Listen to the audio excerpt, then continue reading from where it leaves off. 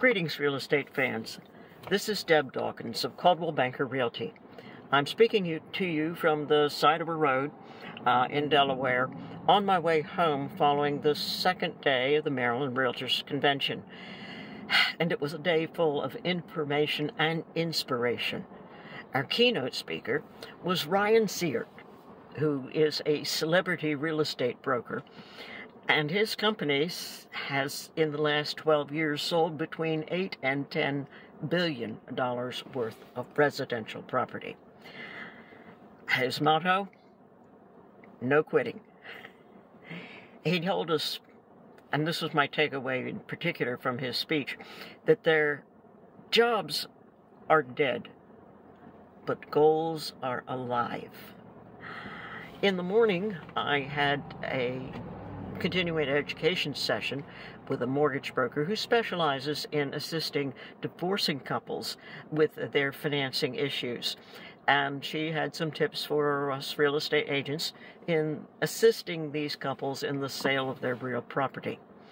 In the afternoon, at a session on real estate professionalism and conflict resolution. And I think the two things bookended each other very nicely.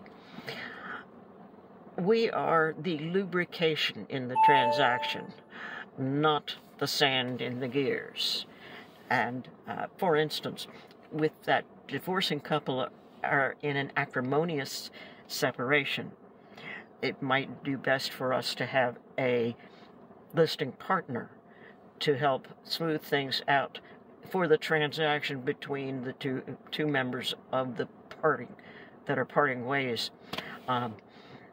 Because our job is to be the lubrication, not the sand in the gears. The same thing with our interactions with our fellow realtors. Now we're guided by the Realtor Code of Ethics, which enjoins us to put the interests of our clients first.